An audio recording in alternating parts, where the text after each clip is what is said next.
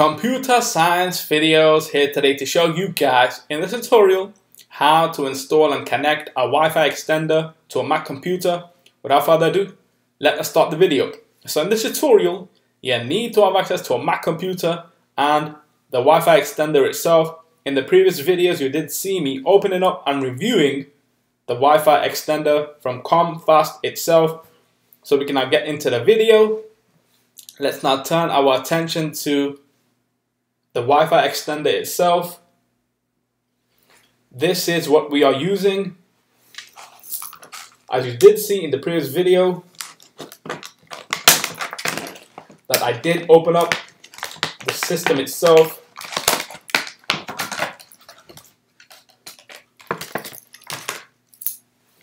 The Wi-Fi extender and the CD that comes with the extender. What would then need to be done is you insert the CD into your system, take the software from the CD, bring that onto the MacBook Pro via USB, connect via USB that we see on screen, install the software. This part has now already been done. What we will now do is insert the USB that contains the software from the disk that was transferred to the USB. Let's now turn our attention to the computer itself.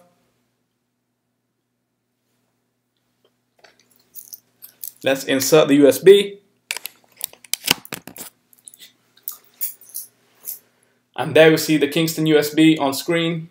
Let's click this, increase the size of the Finder window. Take the USB content, Command C to copy, paste on the desktop, Command V.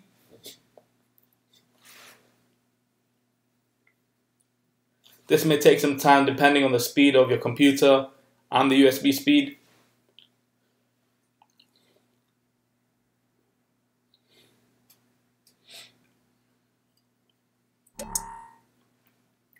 The transfer is done. We can now eject the Kingston USB, remove the USB from the USB port, open up the folder that we transferred, click on the Mac folder,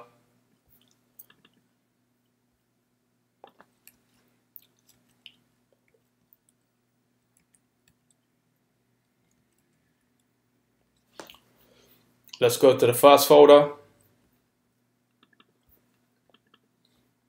click on the installer, PKG, welcome to WLAN World Wireless Location Area Network, continue, yes in English.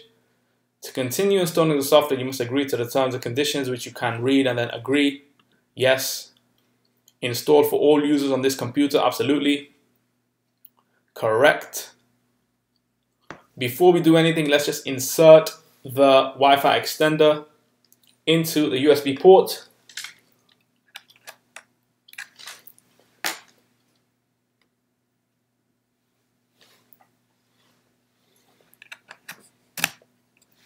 That has now been connected.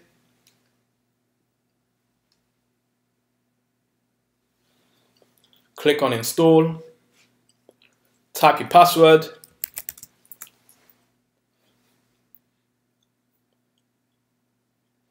When the software finishes installing, you must restart your computer. Are you sure you want to install the software now? Absolutely.